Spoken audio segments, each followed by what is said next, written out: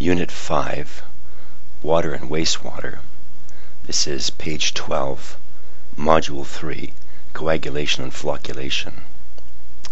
The smallest particles settle the slowest, even for particles of the same density. That seems strange.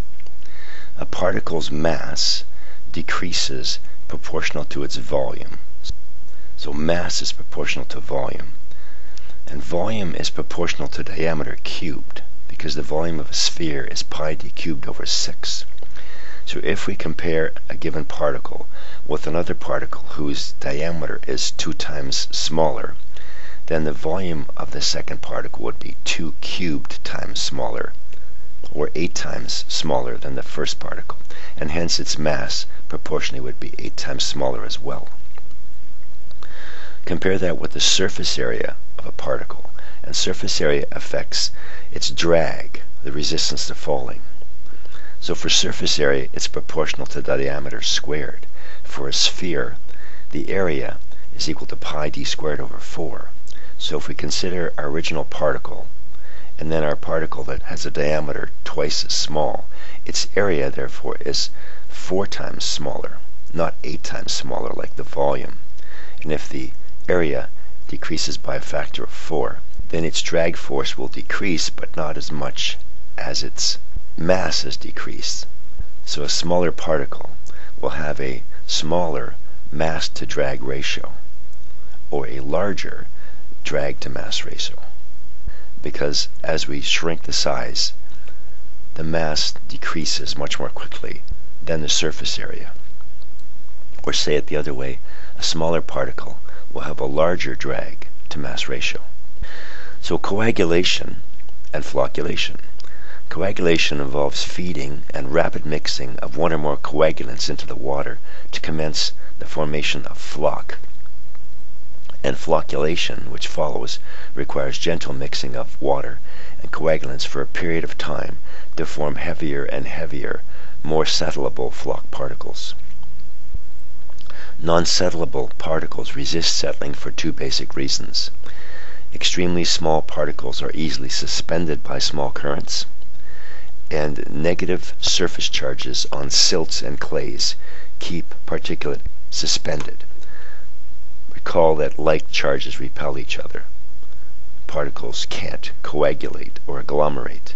However, neutralization with a polyvalent cation such as aluminum plus 3 or iron plus 3 will eliminate or neutralize electrostatic repulsion, allowing fine particles to naturally aggregate due to van der Waals forces of attraction and settle. Most silts and clays are sodium and potassium aluminosilicates. Here's a typical formula here. Now the sodium and or potassium ions on the surface dissociate in water, leaving the negatively charged ions, which comprise the bulk of the mass of clay, with a negatively charged surface. Now the 2 most common coagulants are aluminum sulfate, or alum, which is similar as we'll see, and ferric chloride or ferric sulfate. Ferric chloride is an acidic, water-soluble salt. When it dissolves in water, the pH drops. However, if the water is neutralized by the addition of a base such as lime, ferric ions precipitate as an orange gelatinous solid called iron 3 hydroxide. As this precipitate settles, it coagulates, pulls together, removes suspended solids. So here's the process of ferric chloride dissolving and then precipitating with some hydroxide ion from basic solution. It doesn't have to be very basic to do so. Even neutral solutions will contribute enough hydroxide to precipitate some ferric hydroxide. So ferric chloride and lime are stirred together in the turbid water. See the beaker on the right? This is clay suspended in water. We mix it with some ferric chloride. After several minutes, the stirring is stopped, and a gelatinous orange precipitate floc of ferric hydroxide settles and carries down suspended particles, leaving clarified water. That's the beaker here on the left. It's quite dramatic to watch, actually. If ferric ion is added in excess, it precipitates over time, producing rust-colored deposits on pipes and on porcelain fixtures. And so for this reason, even though it seems to outperform aluminum, aluminum is preferred. So aluminum sulfate is an alternative. It does not leave rusty deposits. Alum is another source of aluminum ion for water clarification. It's a naturally occurring mineral containing several similar compounds approximated by the formula potassium aluminum sulfate dodecahydrate. But basically it does the same thing. In water, it releases aluminum plus 3 ions. So whether it's aluminum 3 or ferric ion, they work the same way. We get a polyvalent metal cation, which precipitates with hydroxide, forming a flock that carries down the particulate with it, and we have clarified water. Page 13, Zeta Potential. If you do any work in water clarification, the term Zeta Potential will certainly crop up, and you should know what it stands for, what it means. A little bit of review here. Water drawn from lakes and rivers contains suspended solids, often clay, that need to be removed before use. Both colloidal particles, that is those in the range of 1 nanometer to 1 micron, and suspensions, which range from 1 micron up to 10 microns, they're problematic. So visible light in the range 400 to 800 nanometers is scattered by particles larger than 400 nanometers, and that gives water a turbid appearance. And although clay is denser than water, specific gravity is typically around 1.6, it may require days, weeks, or even years, many years, to settle naturally. And filtration is not practical for clarification of large volumes of water like would be used by a municipality, because most colloidal particles are so small that the equipment required would be prohibitively costly. So suspended particles experience a natural attraction, all particles do, van der Waals forces, to neighboring particles, and they really should coagulate and settle. However, the particles, particularly clays, have negative surface charges, as explained previously, and the electrostatic charges repel each other, inhibiting coagulation. Now I have here a typical composition and potential structure of an aluminosilicate clay, a very common form of clay.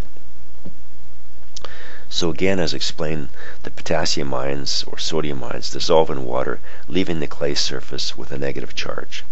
In addition, the small quantities of lesser charged magnesium or ferric ion that are maybe present in the clays may replace some of the aluminum ions, creating more negative charges on the surface. And the diagram opposite shows the ion clustering and electrical charges as a function of distance from the charged surface of a particle suspended in a dispersing medium. The magnitude of the electrostatic surface charge is referred to as the Zeta Potential. It's measured in millivolts. So here we have the gray sphere represents a clay particle. It's gray in this diagram, and it has a surface charge that's, as we mentioned, is negative.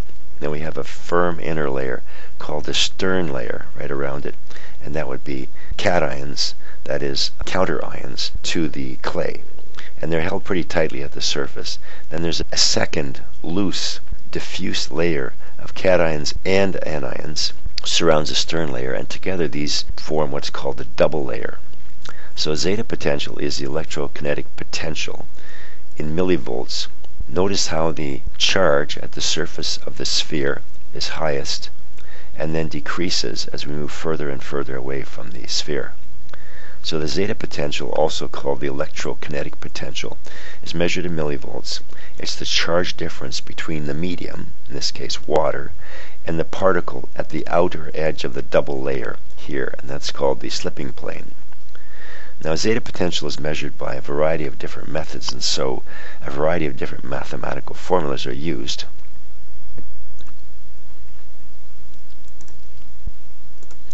The Zeta Potential of a suspension is commonly measured in a cell that contains two inert electrodes. It could be gold or platinum. A DC voltage is applied to the electrode, and the particles will migrate toward the electrode with the charge that is opposite to the surface charge. In the case of clays with a negative surface charge, the particles will migrate to the positively charged electrode, which is the anode. This process is called electrophoresis, and electrophoresis was first described in 1807 by a Russian professor. It's the motion of dispersed particles relative to a fluid under the influence of a uniform electric field. So in this diagram above, on the right, a cation is electrostatically attracted to a negative electrode and dragging its double layer with it. Now if this was clay, we'd see the negative surface charge dragging a positive layer with it. The double layer resists the motion. It's a retardation force owing to friction. And this basically is a measure of the mobility of particles. The mobility is measured by light scattering from a laser, and the process is called electrophoretic light scattering, or sometimes called Doppler electrophoresis. And there's a frequency shift of an incident laser beam that depends upon the mobility of the migrating particles. We don't need to understand how the light scattering works. We're more interested in the magnitude of the zeta potential and what it means. So here's the formula for zeta potential calculated in this system. The zeta potential is proportional to the product of the mobility of the particle and the viscosity of fluid. Zeta potential is inversely related to the particle radius, here A, and also to the thickness layer. And so particles with a larger particle radius A and a larger double thickness layer, those things getting larger would have decreased mobility. Now, zeta potential, it's easy to measure, but it has limitations. It's affected strongly by pH. It's also affected by a solution's ionic strength. If a solution has high ionic strength, the double layer shrinks. And if it shrinks, the zeta potential decreases as well. So we're not going to do any calculations with zeta potential, but I want you to appreciate the kind of values of zeta potential that will give optimized settling. Since surface charges inhibit particulate coagulation and settling, it stands to reason that neutralizing surface charges would promote coagulation, and thus it's not surprising that suspended solids can be made to settle rapidly within minutes by treatment with a modest concentration of a coagulant. And we mentioned already that effective coagulants for suspended solids in water are highly charged inorganic ions like aluminum ion or ferric ion. So look at the chart here on the right.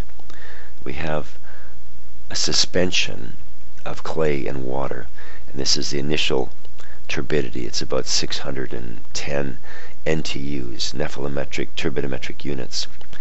Aluminum ion is being added. This is the coagulation dose in milligrams per liter. And as the alum is added, the turbidity of the suspension drops rapidly. At this point here, they're indicating a dose of 150 milligrams per liter of aluminum ion. This would represent the turbidity of the suspension, so it's greatly decreased. This graph also shows the zeta potential that's marked on the right-hand y-axis in millivolts versus the dose. Before any aluminum was added, the zeta potential was less than minus 20, so it's highly negatively charged. And then as the aluminum ion is added, the negative charge is being neutralized and the zeta potential is rising. At this point at 150 milligrams per liter, the zeta potential is around minus 7, I suppose. As we keep adding alum, notice that the turbidity reaches a minimum just below 100 at about 400 milligrams per liter of aluminum, and the zeta potential is reached approximately 0 at about 400 milligrams per of aluminum. I apologize, this is cut off by the diagram, so the words aren't all here. Settling is also aided by flocculation, or precipitate growth, and aluminum, iron, and ferric ion will precipitate out as aluminum hydroxide and ferric hydroxide. These gelatinous solids drag the precipitate out of suspension as they settle. Since aluminum-3 and iron-3 and other polyvalent metal cations are acidic, a small quantity of lime, a base, may be added along with the alum or ferric chloride to ensure there's enough hydroxide ion available for the precipitation.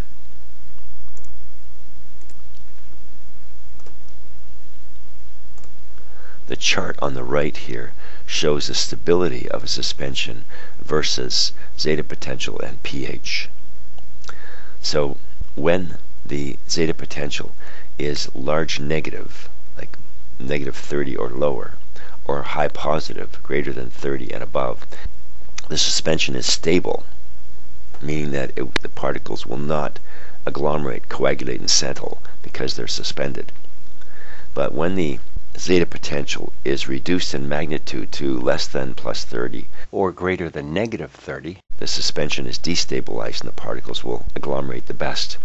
Notice that the zeta potential is 0 at a pH 5.5 in this diagram. This theoretically would have the best settling characteristics at this point. A negative zeta potential means that the surface charge of the particle is negative. Clay would have a negative zeta potential. Addition of a cation, such as aluminum, will make the zeta potential more positive and tend to destabilize the suspension, allowing agglomeration and settling. Many clays exhibit a zeta potential from negative 25 to negative 40 in neutral to basic media. Most bacteria have a negative surface charge, and so their removal is also attained by alum or ferric chloride addition. The chart also shows the effect of pH on zeta potential. Adding acid, moving this way, will increase zeta potential, whereby adding base would decrease it. So you have two factors to adjust. Not all particles have negative surface charges. Some industrial wastes have positive surface charges, in which case a polyvalent anion coagulant should be effective in aiding coagulation.